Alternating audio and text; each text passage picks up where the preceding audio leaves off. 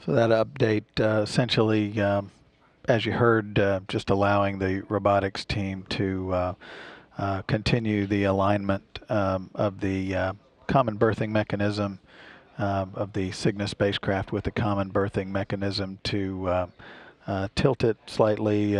So they'll just be working and tweaking this alignment until they get their alignment mechanism signals, which are ready to latch indicators.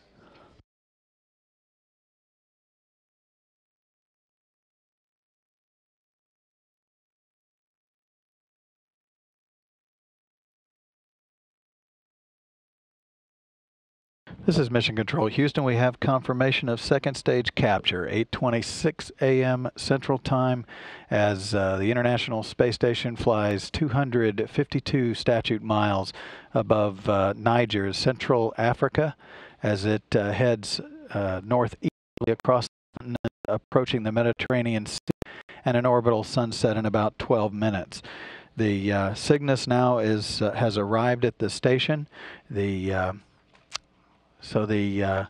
like to welcome back to the space station Orbital ATK and Cygnus, as it is firmly berthed now to the nadir port, the Earth-facing port of the Unity module, having launched this past Sunday afternoon, captured at 5:19 this morning Central Time, 6:18 a.m. Eastern Time, and now berthed officially at 8:26 a.m.